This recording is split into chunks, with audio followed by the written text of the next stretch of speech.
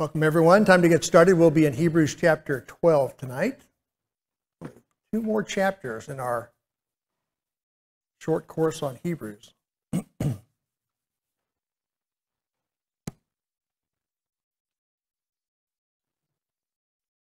Looks like a quiet crowd tonight. Long day? Rough at work? Okay, chapter 12, and the key topic tonight, we're going to be comparing experience at Mount Sinai for the Israelites versus our experience in coming to the Lord at Mount Zion, the spiritual Mount Zion. So that's going to be one of our focus areas for tonight. And as we've been talking about, and it's going to be part of our theme as well tonight, is for our obligation and opportunity for us to exhort one another daily while it's called today to make sure that we're all staying on the right path, following the Lord and not regressing. So that's another part of what we'll be talking about tonight. So last time, for me at least, a quick overview of the outline of Hebrews that we've been through. And we talked about him being the better messenger, Jesus, and better than almost angels. There we go.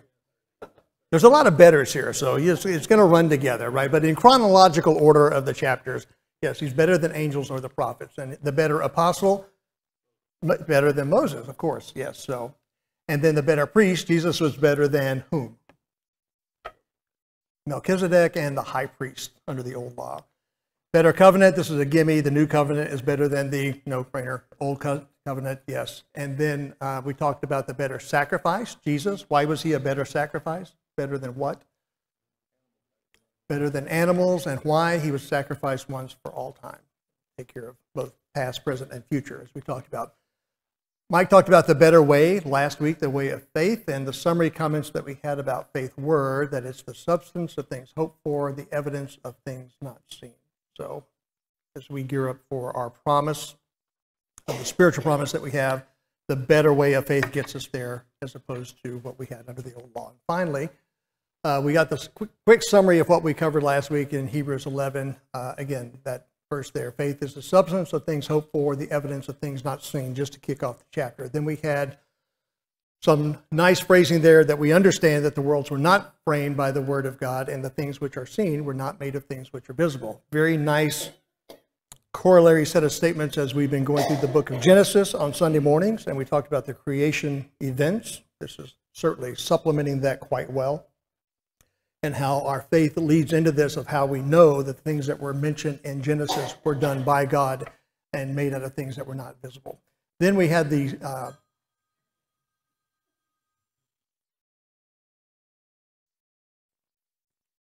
sorry, I was just afraid that was my phone. So I'm looking over.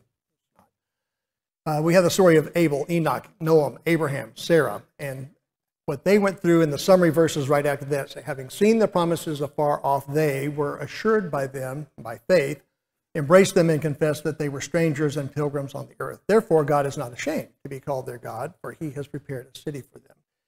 And after that, we had a long list of people from the Old Testament, everyone from Isaac all the way through David, through the prophets, and everything that they went through there. And the summary verses after that said, all these, having obtained a good testimony through faith, did not receive the promise. God provided something better for us, that they should not be made perfect apart from us. So we're all looking forward to this promise now, the spiritual promise. They were looking forward to it by faith even back then. Of course, that's the foundation of what we have today under Jesus, faith in him and the better life that we will have eternally following this one. So any other remaining comments, questions from the book of, or chapter 11 from Hebrews? Mike, anything else we covered? Okay. Because as we wrap up that quick little summary, the first word that we're going to read in chapter 12, and I'll just read the first two verses, therefore. So because of everything that we just talked about in chapter 11, everything we covered last week with Mike, therefore, we also, since we are surrounded by so great a cloud of witnesses, let us lay aside every weight and the sin which so easily ensnares us, and let us run with endurance the race that is set before us, looking unto Jesus, the author and finisher of our faith, who for the joy that was set before him endured the cross, despising the shame, and is set down at the right hand of the throne of God. So just a few comments there. Very important introductory passage, transition passage, actually, from the discussion of faith into now, how we're going to be leading our Christian life. And just to recap, we're talking about in the book of Hebrews, Hebrew Christians that were being tempted or drawn back into Judaism. And so there's been 10 chapters basically of highly logical writing that shows why the better way is to follow Christ and remain there versus going back to where they were before.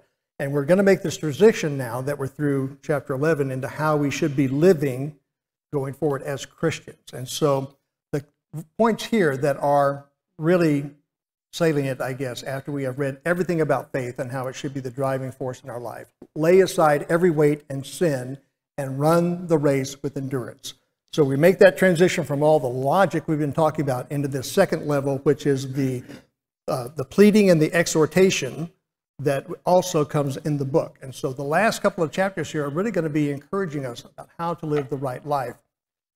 Hopefully we've put aside the need to discuss going backwards. Don't need to do that. And if we're going to keep going forwards, here's how we need to be living.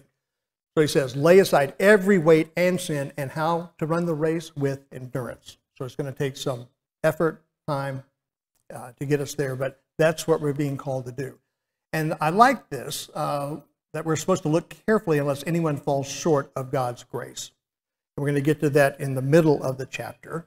And then finally, as we wrap up chapter 12, you have not come to Mount Sinai, but to Mount Zion. So we'll be doing some comparisons there. But if we keep those 3 points in mind, and Brian, as we were talking before class, also talked about the discipline that we have with God and how if we are his children, we will have that discipline. That is weaving into this as well. But all of this is making sure that we lay aside the weights, that we look carefully, and that we make sure that we're focused on the spiritual hope that we have in Mount Zion and not looking backwards to what was in Mount Sinai. So, first 2 verses we already read. So the key things there are, like we said, therefore, because of everything we said, let's lay aside every weight and sin and run the race. We're surrounded by examples of faith. I think that's such a neat thing. So I've never met Abraham, Isaac, David, any of those people mentioned there, and yet he says we are surrounded by them in our life because we can read about them and we know what their life was all about and how their faith kept them focused on a future promise, just like we should as well. So we're surrounded by this example, and it should help motivate our lives as well. And he also says that we should look to Jesus, our ultimate example. And there's a lot we could dissect in this, and we've got plenty of time for discussion tonight, so feel free to chime in. But we look to him as our example of faith and look at how he endured the cross, the shame that went with the cross, the crucifixion that he underwent, all for us. And why? It says so he could achieve the joy set before him and sit at the right hand of God. So he knew what was coming. He was here to do what on this earth? What Jesus' purpose? Make sure it happened, right? He had a mission, right? What else? I heard something else. Fulfill prophecy and scripture, right? And we talked about, where's our legal guys? Back in the corner, Doug. So what's that clause when a contract is good until a certain point and it transitions to death? Contingency clause, right. So all this is valid until this happens. And so we keep referring back to Deuteronomy 18. Moses said, there will be another prophet, and when he comes, you listen to him. That's the exit clause from the Old Testament. And so Jesus, as we talked about, was the better apostle, the one that we have to listen to now. And so literally, he fulfilled the prophecies that were written about him, both in terms of what he had to do, what he would undergo, what it meant for the people. But legally, he was the contingency clause, did I get that right, Doug? Of the Old Testament, that this was the point where the old law is now fulfilled. We've already talked about in Hebrews, it says it's annulled, it's done, it's finished, and now we're moving forward. So he fulfilled all of that, and that's why he was here for us, so that we can have the hope that we have. Our sins are remitted. That's the sacrifice that we talked about. It's done once for all. And for himself, it says obviously that there was a joy before him as he was going to be seated at his Father's right hand, that exaltation that we read about before. So all this comes together in Jesus as our ultimate example and what should keep us motivated to keep moving in the right direction. Comment? Yes. This is not probably central to the meaning or the most important point of the text, but something that is just on my mind that seemed to be applicable. For whatever reason, that Joy of the Lord is my strength song has been stuck in my head. And I was just thinking about the words to that song, like, how does the joy of the Lord make you strong? And it, it's the hope, and well, I guess there's lots of ways, but I was just kind of pondering that. And I read this verse, and it says, who for the joy that was set before him endured the cross. And so I was like, oh, there it is. He endured it because he had strength, knowing the joy that was going to become, I guess, that would happen when everything was done. It appears that it's worded that way. Anywho, I never thought about it in this when I read it before, but just thought I'd share that thought. Yeah, to me, it's a beautiful picture that Jesus, and remember how he prayed in Gethsemane. This was a painful experience. He asked that it could be removed if it was God's will. It wasn't, and he endured it. At the same time, he knew what was on the other side. He knew where he would be restored to in heaven, sitting at the right hand of God, exalted there. So he knew that. So hopefully for us, we see that too, that no matter what we're facing, and we're going to talk about trials that can affect us coming up in the middle of the chapter, but if our faith is in place, and again, we've got that cloud of witnesses from chapter 11, if our faith remains here and we have faith in that hope here that we know is coming, just like Jesus did, it can help us get through these trials that are coming. So that's just the thought that comes out of that. Oh, go ahead, Brian. I would like to pick on one word that talk about one word that we've talked about in chapter 11 and now in chapter 12, and that's the word witness. A witness in a legal trial now is a person, an honest person, who gives firsthand testimony to that which they've experienced, observed, and so forth. And on the testimony of an honest witness, a whole case can turn on innocent or guilt. So what we have here is an entire cloud of witnesses who suffered up to deaths and gruesome deaths and adversity because they knew something firsthand that they observed, witness, experience, and that which they suffered is our testimony. And so we can look at the first century martyrs. We can look at the apostles. By the way, the apostles are witnesses, not of the things in heaven, but of that which they were told by Jesus himself and the Holy Spirit. And by the way, Jesus and the Holy Spirit are also called witnesses, and they are witnesses of what they've seen in heaven. So now we can look, why should we have faith? Why should we have confidence in our salvation? Because this great cloud of people who suffered so much remained faithful because they knew of God and they knew of the heavenly things, and therefore we can too. Right. Very good point. A couple of weeks ago, we talked about the carrot and stick passages that we saw in Hebrews, and that was back in chapter 10, I guess. So how would you describe this writing so far? Carrot or stick or something else? Carrot? Carrot. There's something good for us out there, and then there's going to be a little bit of how to put this out. So you've seen the pictures of the donkey with the carrot out here, and he's trying to grab it, and it can never get there. But from time to time, he needs a little pushing. So I think we got both things going on here. So we are encouraging, push, endure, keep going, but there's a carrot out there. Keep driving us forward. Just a weird analogy, but that's what popped in my head. We're going to see that as we go through this. There's going to be a lot of pushing and encouraging to keep going to get to this carrot. Go ahead, Albert. Endure, and I just took a dive on my phone about the word, and for right or wrong, I've envisioned endurance as far as physical stamina, which is a part of it, but it's really interesting that, to me, it's interesting, patiently, steadfastly, not being swerved. And so when I look at run the race with endurance, it's you're going to have trials, tribulations, but it's keeping a hold of the prize and patiently getting through that, and in times of good, giving thanks, and in times of bad, giving thanks. But it's really interesting that the endurance, for so long, I've seen it as just a physical stamina, but when you look at the definition, patience and steadfast is so intertwined in that word that it really is helping me reflect on why some of the names were referenced in the chapter before, and then what I'm to be doing today, versus the stamina part. Right. So it sounds almost like a mental thing than a physical thing. Endurance, keeping mentally in the game, steadfastness, things like that. Okay, let's see. Oops, is that the last comment? That went by pretty quick. You know, the comments on those first two verses, that sets the stage for the rest of the chapter. So we got verses 3 to 11, and we need a reader. And guess who's got the microphone? And a deep voice that everyone can hear. Thanks, Michael. Hebrews 12, verse 3 through 11. Consider him who endured from sinners such hostility against himself, so that you may not grow weary or faint-hearted. In your struggle against sin, you have not yet resisted to the point of shedding your blood, and you have forgotten the exhortation that addresses you. And have you forgotten the exhortation that addresses you as sons?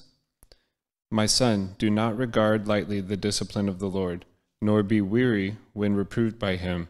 For the Lord disciplines the one he loves, and chastises every son whom he receives. It is for discipline that you have to endure. God is treating you as sons. For what son is there whom his father does not discipline? If you are left without discipline, in which all have participated, then you are illegitimate children and not sons. Besides this, we have had earthly fathers who disciplined us, and we respected them. Shall we not much more be subject to the Father of spirits and live? For they disciplined us for a short time, as it seemed best to them. But he disciplines us for our good, that we may share his holiness. For the moment, all discipline seems painful rather than pleasant, but later it yields the peaceful fruit of righteousness to those who have been trained by it. Yeah, thanks, Michael. So a few key points here, and we'll open it up for discussion here on the set of verses. So obviously, don't become weary or discouraged. This is the pumping up side. This is making sure we're staying on the right path here. As Albert said, this is part of the endurance that we're going through. Don't let yourselves get bogged down. So even Jesus suffered this hostility from sinners, and obviously unjustly. We know everything that he went through. So again, as we're looking to him as our ultimate example, even he went through these things. It's not above our job to be called to do those same kind of things as we're looking to him as an example. And this verse, yours read a little bit differently, Michael, but I think it captured the essence of what we're going to get to. So he tells the Hebrews, guess what, guys? Even though you may be going through some trials, you haven't resisted to bloodshed in your fight against, it's supposed to be against sin.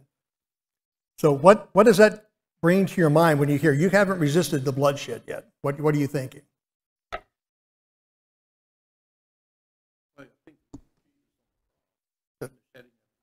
Right. And then that great cloud of witnesses. And what they went through, right? The cloud of witnesses going through everything they did. And, well, you moved away. Sorry, Michael. I was going to have you read your translation again. I'll just jump into what this lexicon say about this particular word. A bloody death. Life passing away in bloodshed by force, to the point of shedding blood, to the point of death. So you get the idea that if you're undergoing those kind of trials to bloodshed, that means you are being forcibly killed, shedding your blood in the process. And the point again to the Hebrews is you haven't been asked to do that yet. Yes, you're undergoing some trials, but it's not that bad yet. Not as bad as what Jesus went through for us, our ultimate example. So again, if that's you know what Jesus did and that's the example, you're not even having to do that yet. So endure. Keep going. Maintain yourself. Don't let it pull you away. And back in chapter 10, we read this verse in verses 32, 33, but recall the former days in which, after you were illuminated or spiritually enlightened, became Christians, you endured a great struggle with sufferings, partly while you were made a spectacle both by reproaches and tribulations, and partly while you became companions of those who were so treated. So there was some evidence there in chapter 10 that they were going through some trials, but again, as he says in chapter 12, not unto bloodshed yet. No one's, been forced to die yet because of what you're going through. So you're going to get through this. And look at those cloud of witnesses and what they endured as well. And we're encouraged to remember that while we're going through these trials, that we don't forget that the Lord chastens who? Whom he loves. And so if we are loved by the Lord, we will be undergoing some chastening. And there's a quote there from Proverbs chapter 3. If there is no chastening, you are, ooh, this is harsh, illegitimate and not sons. Now, does that ever make you think that if our life is too cush and everything is just hunky-dory all the time and there's no tribulation, does it ever make you wonder about this verse? Are we being chastised? Are we being the example that we should be? Are we letting our light shine like it should be? Are we taking stands where we should be? And yeah, we're going to endure some persecutions and trials as a result, but that's part of the chastening. Look also at 2 Timothy 3:12. This is a common verse that we read, and it says, everyone that would live godly will do what? Suffer persecution. Okay, so if we're desiring to live a godly life, and we're standing out like we should, and we're being separate like we should, some things are going to befall us. And it's all part of the chastening that builds our faith, builds our endurance, builds our obedience, if you will, and lets our light shine that much brighter before others as we're doing these things. So that's important for them to remember. You haven't had to do this unto bloodshed yet, meaning your own death, but you have had to endure some things, and that's because God is chastening you, and you're trying to live a godly life, and it's going to be a natural outfall of that. Any comments about that one? Pretty self-evident. Go ahead, Brian. I'd just say that you notice that he doesn't use the word punish. Right. He uses the word discipline. He uses the word discipline, which I'd have to look up the word, but I think it means to teach, if you will. And so if you, as we just talked about before class, if you think you're suffering the discipline of the Lord, you are very blessed, because God is chastening you for the purpose of perfecting you and developing you and giving you wisdom and yielding the fruit of righteousness. Right. Good point. So we'll keep going through this. Even our earthly fathers disciplined us. So here's an analogy. So we've been making all these analogies back to the old law and showing how the new law is better. Now he makes an analogy to our earthly fathers, that if they disciplined us to make us better, to keep us on the right path, to encourage us to do the right things, shouldn't we now accept the discipline of our Lord and God? It's just a natural follow-on, that if we're willing to accept that physically, let's be willing to do that spiritually as well. And I love that we're in a subjection to the Father of spirits. So again, the spiritual aspects of this, not just the physical. Oops, sorry, by too fast. The Lord chastens us so we may partake of his holiness. There's a purpose there. It's not just for fun. It's not just because he likes discipline or things like that. It's for a purpose, that we may partake of his holiness. It grooms us. It makes us better as we go through the process. And I like the way he sums it up. It's painful for now, for sure, but at the end, it yields the peaceable fruit of righteousness. So the outcome is what we have to keep focused on. Just like we saw in Jesus, he saw the joy, he saw the exaltation, and was able to make it through that. For us, the same thing. We can make it through this trial, these discipline that we're facing, so to speak, because we know we're going to get to the peaceable fruit of righteousness. Now, we've been studying in Genesis, and so as I was reading this week, it made me think how we've been talking about Joseph and everything that he went through. And he went through a lot. And I know in the past it's like, oh, okay, he made it, no problem, because he got to a really good place. But remember that verse that said, when his brothers were thinking that he might punish them, what did they say about the look on Joseph's face when they threw him in the pit? Anguish. Remember? He was torn up. This was not a good thing. This was not an easy trial. And so he went through this, but at the end, he could see God working through this to make sure that Israel, that family, would be preserved and they would be able to thrive just according to God's promises. Same thing for us today. At the end of all of this, we'll get to that peaceable fruit of righteousness if we'll just endure and don't let our faith waver. Comments, questions? Michael.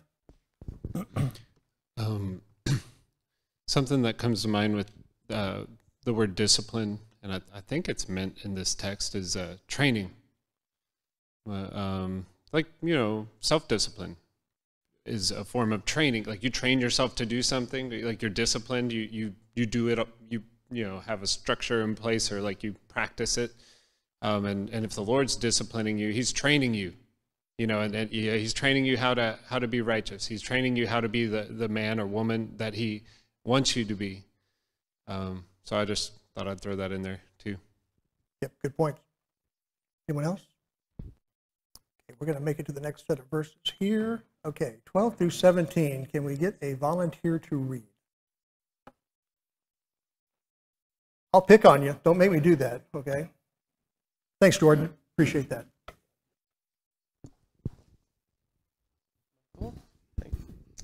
Okay, verse 12. Therefore, lift your drooping hands and strengthen your weak knees and make straight paths for your feet, so that what is lame may not be put out of joint, but rather be healed. Strive for peace with everyone and for the holiness without which no one will see the Lord. See to it that no one fails to obtain the grace of God, that no root of bitterness springs up and causes trouble, and by it may become defiled, that no one is sexually immoral or unholy like Esau, who sold his birthright for a single meal.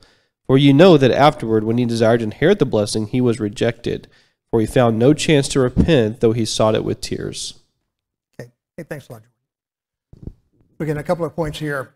This is my summary, if you read this. Now, there's that word therefore again, because of everything we've just said. Man up.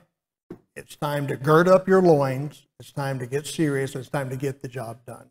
So again, carrot stick plus the encouragement. We're definitely in encouraging mode here to make sure we're staying on the path. What does he tell them? Strengthen your hands, knees, and feet. Okay. Again, you're going to build yourself up and get ready for this. Don't be dislocated. And I read one lexicon that said this means to be basically turned out of the way, but be healed. Okay, and so as we're following a path, if you, according to this lexicon, the context would be I'm following a path, but if I get dislocated, that means I'm pushed out, I'm going another direction, the way I'm not supposed to go. But in this case, it says, don't you be dislocated, keep following the path and be healed as a result of all of this. Pursue peace and holiness with all people, without which no one will see the Lord. So again, we're getting into this Christian living aspect. So if we're making this decision not to turn back, we're going to keep going forward. Let's make sure that we're girding ourselves up, and this is the way we need to live in front of all people with peace and holiness. And he says, look carefully unless anyone falls short of God's grace. Now, when you read that, what's your sense of that? Is that, and let me be clear about that. Do you think that means each and every one of us needs to look internally that we don't fall short of God's grace? Or do you see it as an element that we are looking out for each other to make sure that we're helping others not fall short of God's grace, or both? Ryan says both.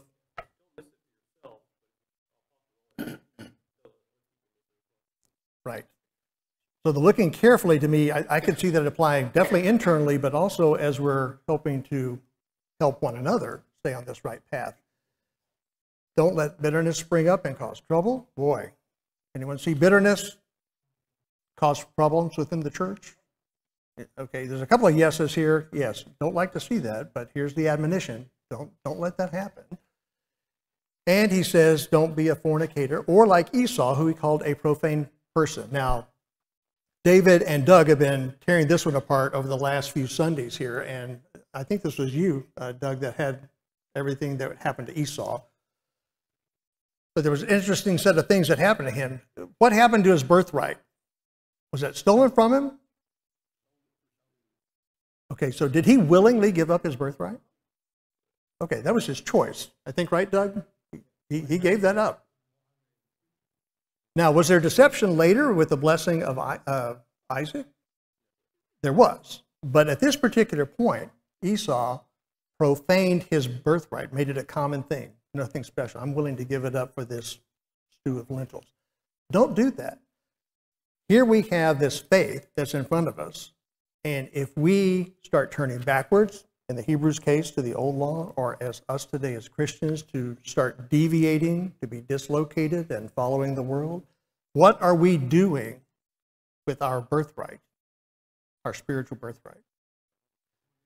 We're throwing it away. Exactly. We're doing the exact same thing that Esau was doing. We're going to give it away just for something that appeals to us in the flesh.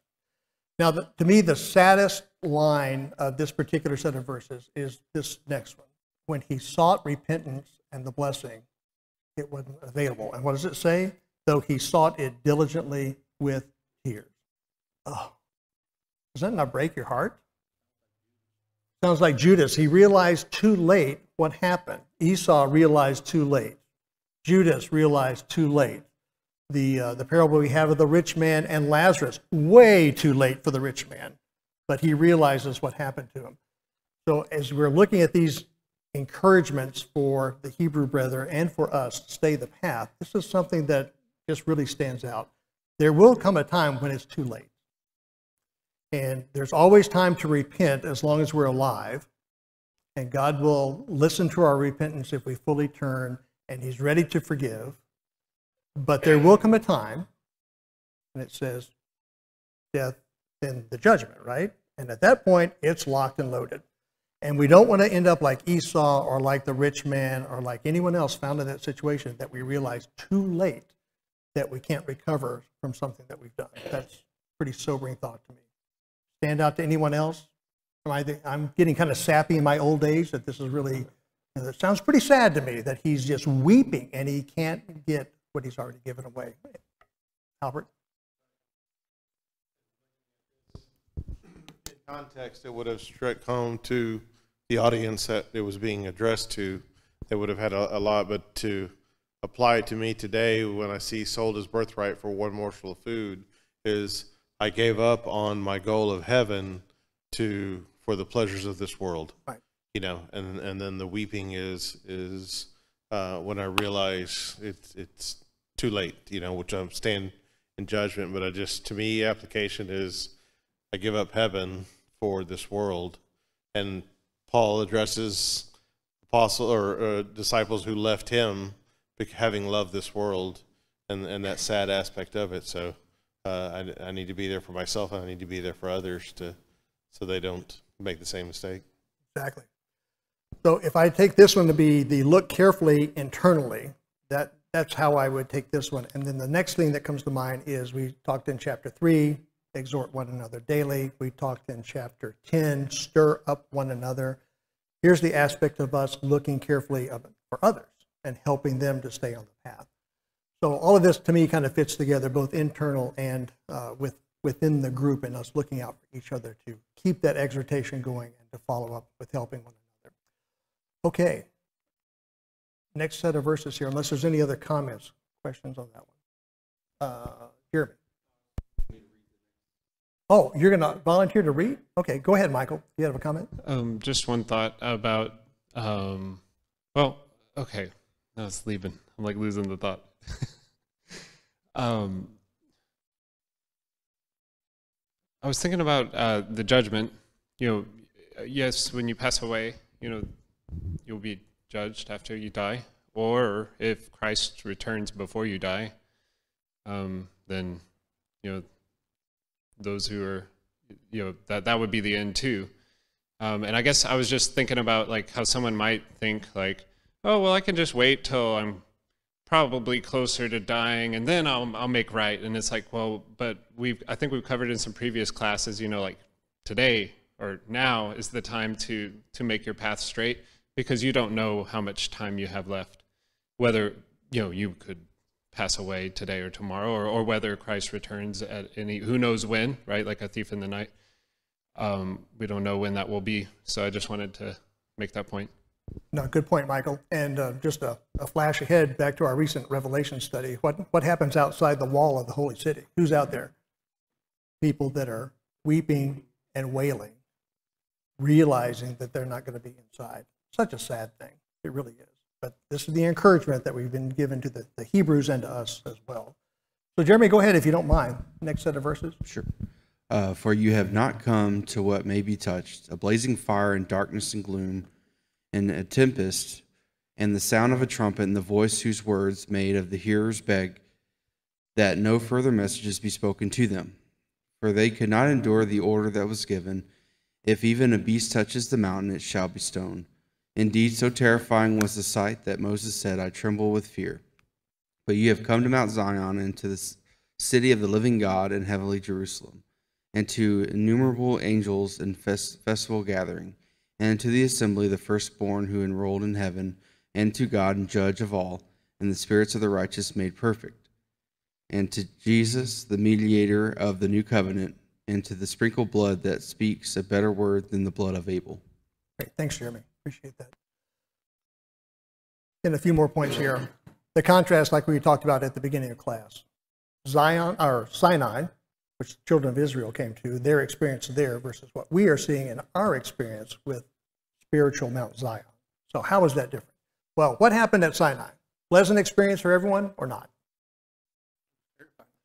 Terrifying experience. Not so much. And in fact, I love it. Hey, Moses, you go. We're going to stand over here because we're not sure we can handle this. And that's what ends up happening. And we talked about everything you see up there. Blackness, darkness, tempest, begging not to speak to them. It was that terrifying. Can you imagine? Even Moses himself was exceedingly afraid and trembling. So that's the picture. And these Hebrews would have been well aware of that from the scriptures of what the Israelites are going through back there. Now contrast that to what we come to in Zion, the city of the living God. Oh, what a comfort there. We made it home. It's the living God. And that's where we're going. Mount Zion here, the heavenly Jerusalem.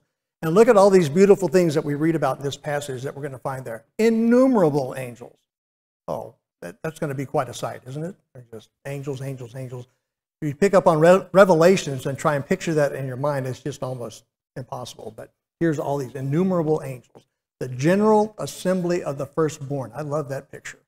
So here's the congregation of everyone from Christ through everyone that's been saved through his blessing, his shed blood, having been Christians and have made it through that.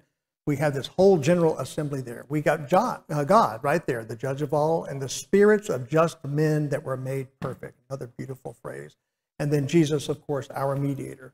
Sitting where? Right hand of God. Doing what for us? Making intercession as our mediator. Again, that beautiful picture that we've got right now, and we're going to see that fulfilled. But that's the contrast. Here's what the Israelites went through physically, scared them to death. But here's what we've got to look for. This beautiful picture called Mount Zion, spiritually, that's waiting for us if we endure, if we live up to everything that we've seen here in chapter 12, and we maintain the path. So, any other thoughts, comments about this, Brian? I would say this is an extremely important set of verses, because you read it in context with the Revelations and also verse 28, since we receive a kingdom. So what we have in 3 verses here is a description of what's in the kingdom of heaven, what's in the kingdom of God, what is in the kingdom that we will inherit. And so you see the angels, you see the Mount Zion, you see the holy city of Jerusalem, you see the church, you see God, you see Christ, you see righteous men. That's the kingdom that we receive per verse 28. Yep. I mean, it's just a beautiful picture. I keep in front of us every day. If you can clip that out and put it on your refrigerator, but I can't get my mental image on the refrigerator. It just doesn't work. I can put the words there, but anyway. And that last verse there in verse, where are we, 24, we're coming to Jesus, the mediator of the new covenant, and to the blood of sprinkling that speaks better things than that of Abel. What are we told about the blood of Abel? What's that? It cries out, even when it happened back there in Genesis. God said it cries out from the ground, and it's something that we remember, the testimony of Abel, and this we have as the better blood, if you will, another better from Jesus, the mediator, that has been sprinkled upon us. Okay, I think we're going to make this. I'm going to read the last set of verses here. Speed reading, sorry, hang on, here we go.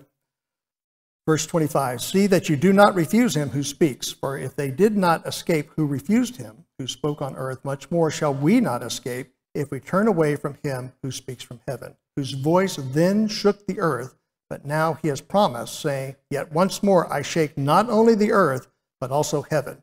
Now this, yet once more, indicates the removal of those things that are being shaken, as of things that are made, that the things which cannot be shaken may remain. Therefore, since we are receiving a kingdom which cannot be shaken, let us have grace by which we may serve God acceptably with reverence and godly fear, for our God is a consuming fire. So this final set of exhortation of how they should be living moving forward as a Christian, despite the discipline, the persecutions, the things they're facing, keep that image in front of them of what they're striving for, the joy that will be obtained, and how we need to be viewing this and paying attention to the heavenly voice that we're listening to now. So don't refuse him that speaks, that is God. Why? Can you escape God? Someone dial up Jonah real quick. Okay. Did he escape? Didn't make it, did he? Everyone that's tried to escape, not working. You won't escape either. He shook the earth. Now he also shakes heaven, a much more stout thing, if you will. He removes the things that are shaken, that is the earthly, that the things that cannot be shaken may remain the heavenly. And as a result of all this, we're going to receive a kingdom that cannot be shaken. So as a result of this, in our life on this earth, let us have grace. Let us serve God acceptably with reverence and godly fear. Why? Our God is a consuming fire. And we read about consuming, and it is utterly, totally, it's all gone. You remember back in Ezekiel, we talked about the 4 types of locusts that popped out, and one of them was the consuming locust. What was left after the consuming locust? Not a whole lot, because they consumed everything. And so here's the analogy to God being a consuming fire. There's no place you can hide. We need to listen to his voice. Let's stay away from, this may be the stick part of the verses, this consuming fire, so we can keep the joy in front of us. Don't regress. Keep going forward. Endure. So, anything else on this set of verses? Hopefully we get this picture here of how he's trying to encourage these Hebrew brethren, having gone through all the proof points about why the new covenant, why Jesus is better. Let's keep going. Let's keep faith in mind, chapter 11, and let's serve God acceptably with reverence and godly fear. So I think we talked about this. We haven't resisted the bloodshed. We talked about that. Are we going to face the point where we have to resist the bloodshed? Potentially. Did you see it happen? Do we read about Christians suffering? Somewhere, right? China's a bad place right now, right? Middle East. All kinds of places where Christians that stand up for their faith or become discovered for their faith are going to endure unto bloodshed. Yes, that's right, there too. It could happen to us, we don't know. But the Hebrews hadn't gotten there yet. We haven't either. But we still are going to face trials and tribulations if we're going to live godly and if we're going to be serving God. So that's the point here. We got to make sure that we are maintaining, even if we're not going to get to the point of bloodshed. We talked about this, I think, enough. And then our God is a consuming fire. Again, this is another terrifying thing. Just like when Esau realized it was too late, when the rich man realized it was too late, and we realize that our God is a consuming fire, and it could be too late. There's not going to be mercy. There's not going to be grace. There's not going to be things that can save us at that time when it's too late. And again, you like the carrot stick thing. That's a pretty big stick to keep that in mind. But if we're keeping our life focused and living a godly and reverent life, that keeps us on this avenue of love, looking at the joy, not just thinking about what's over here if we don't obey. I don't know what's the stronger motivator. I think you need both at times. You need to be scared witless, literally, that this could await you if you're not going to be obedient to God. At the same time, you need to be filled with joy and awe of what could be waiting for us when we do live faithfully over here. I like the carrot a lot, but from time to time, just like we have here in chapter 12, you've got to be reminded of the stick. Exactly.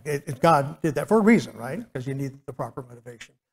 So hopefully that made sense. Hopefully we see now we've turned the tide here from proof points, the chapter of faith, chapter 11, to now here's how we need to be living. And then Mike's going to wrap up next week with chapter 13, which is more of godly living for the Christians. So here's whoops, we've been through this, never mind. Next week, chapter 13 is the reading, plus Joshua 1, 5 through 9, Psalms 118, verse 6. And you're going to touch on a quick review of Hebrews next week? Okay.